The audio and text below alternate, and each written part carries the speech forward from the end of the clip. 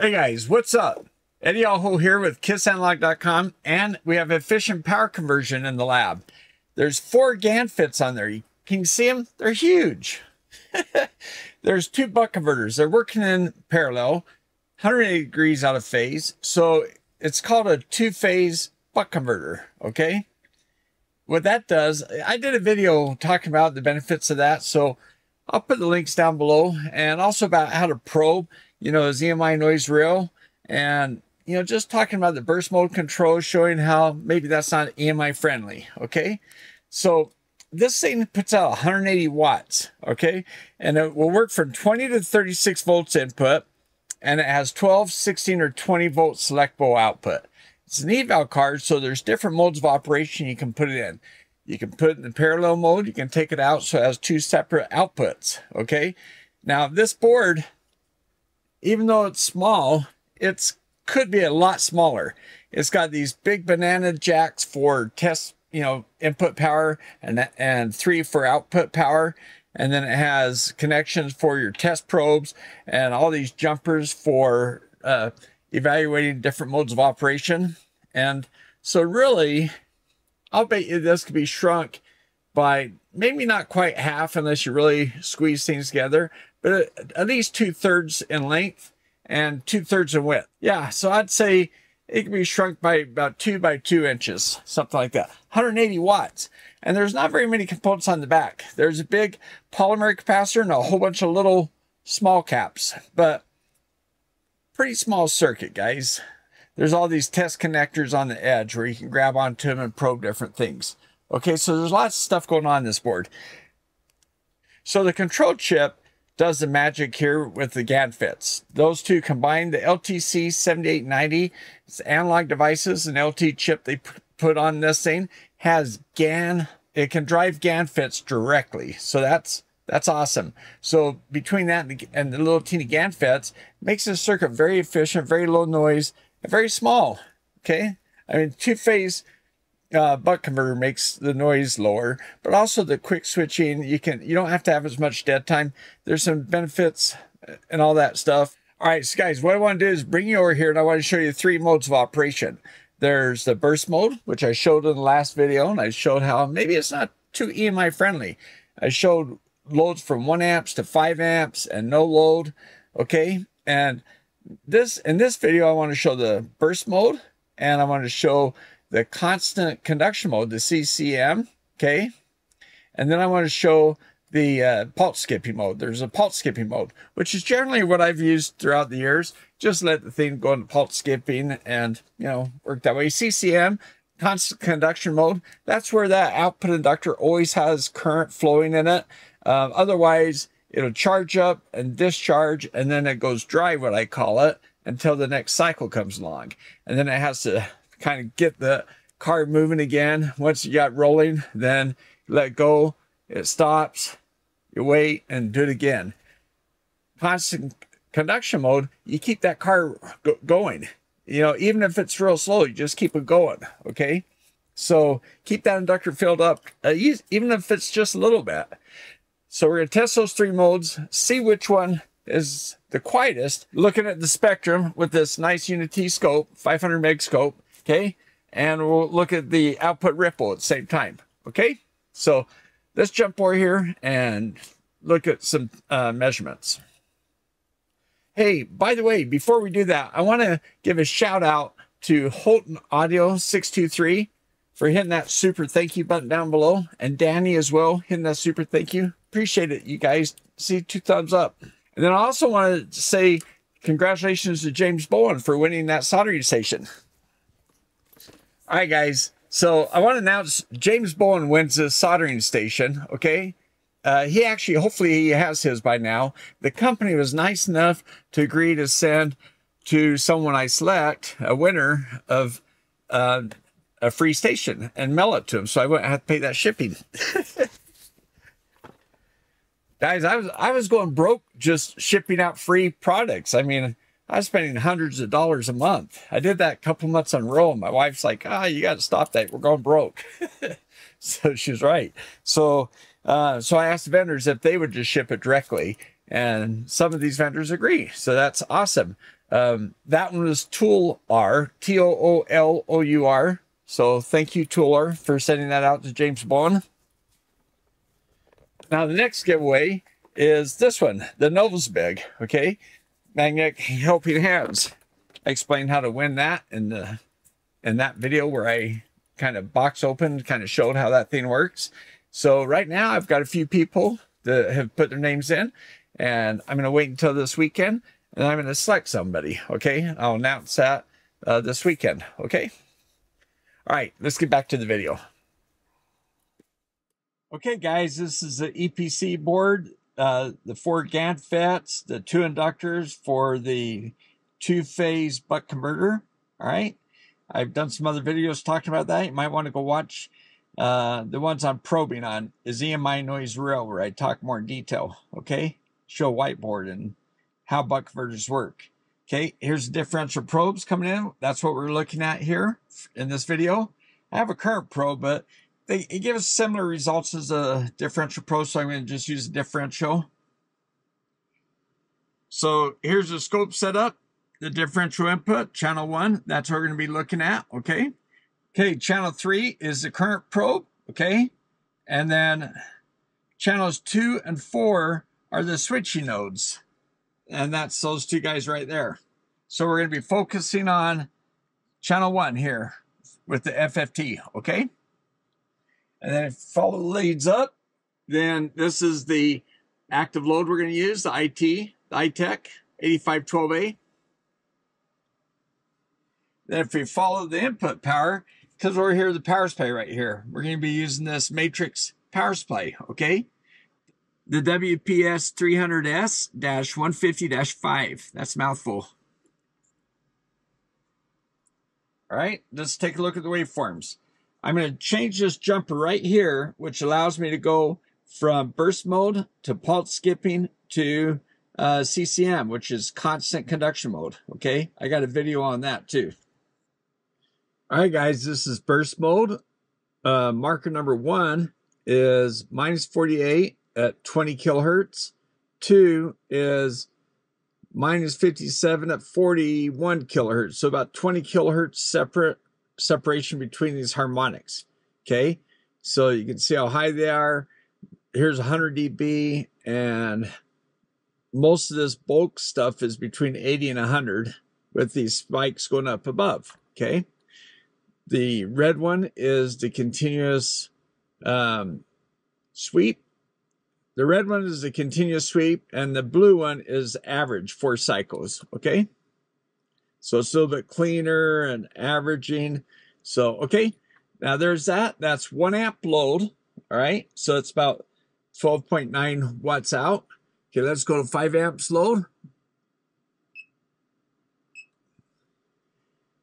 Okay, 5 amps load. The ripple cleans up. There's no more burst. And now all the noise is at the slow frequency stuff. -67, 66. So it's much lower. And look, 100 dB all the way out to about here. Then it goes up to about 80 dB right here with a few little spikes in that range, okay? But that burst mode, totally cleaned up. So we had spike, narrow band energy, plus we had the overall waveform going up, which is wideband frequency noise. So burst mode, not so much a friend of EMI. All right, guys, this is skip mode. Look how clean, 100 dB. It almost looks like the 5 amp from before, right? Let's zoom in on this stuff, okay?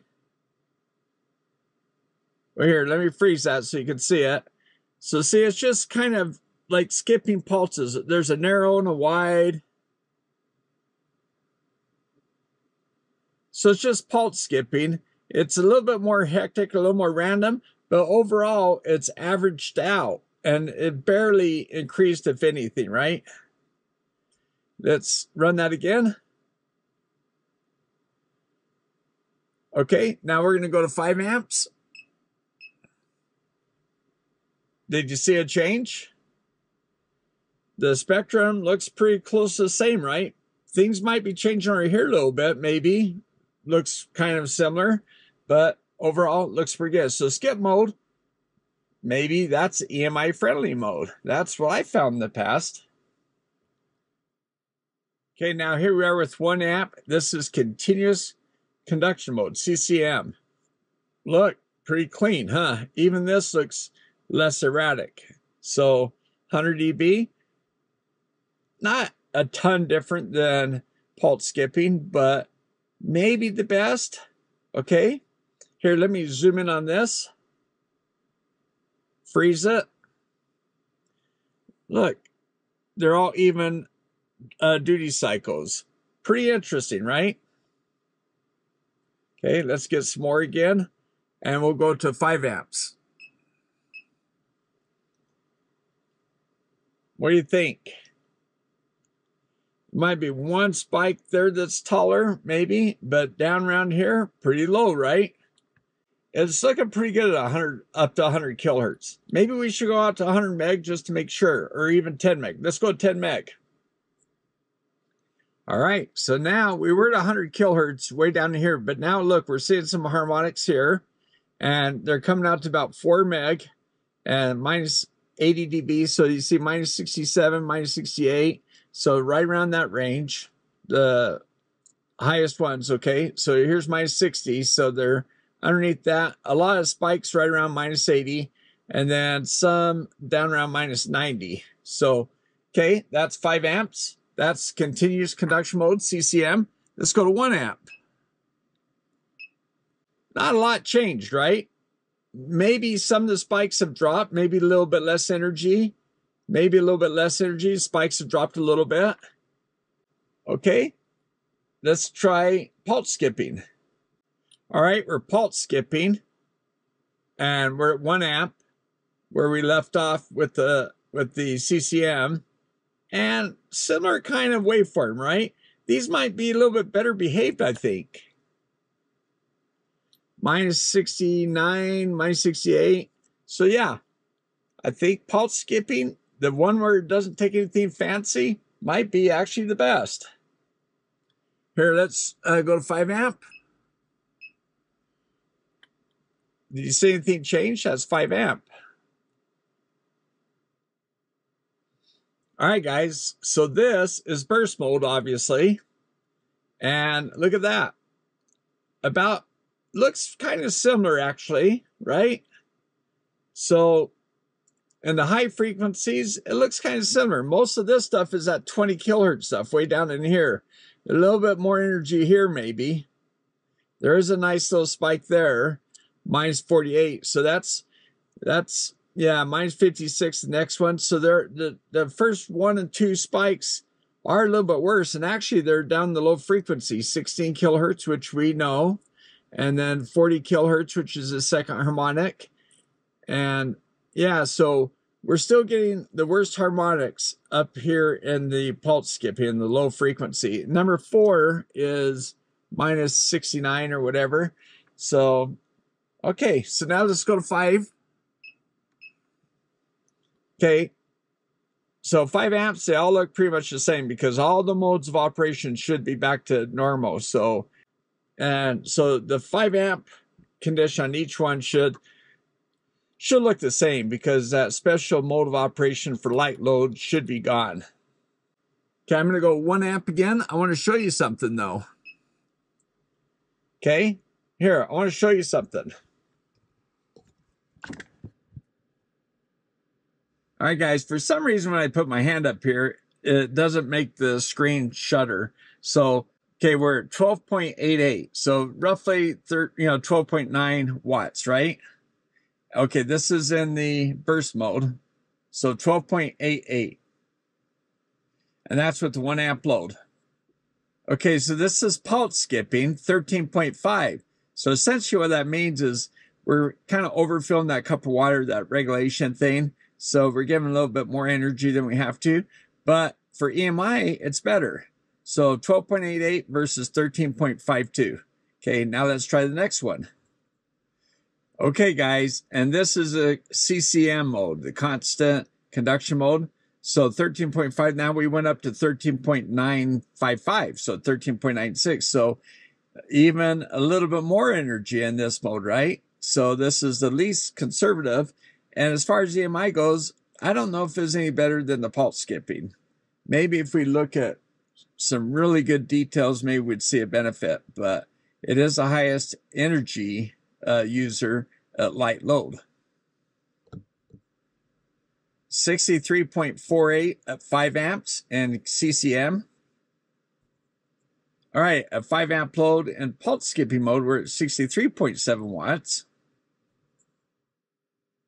Okay, in burst mode, 63.66. Okay, so that's with the 5 amp load. Now the 5 amp load, they all should be the same because we should be out of that operation, that special mode. But then again, maybe we're right on the edge of it. Okay. All right, guys. So what do you think? It's pretty cool to see the 3 modes of operation side by side, right? It's pretty neat. And also to see not only the noise, but how much power it uses and the benefits. You know, it's nice to see that the pulse skipping works well in the noise compartment. I've never had a problem with it. The CCM, maybe it's more predictable.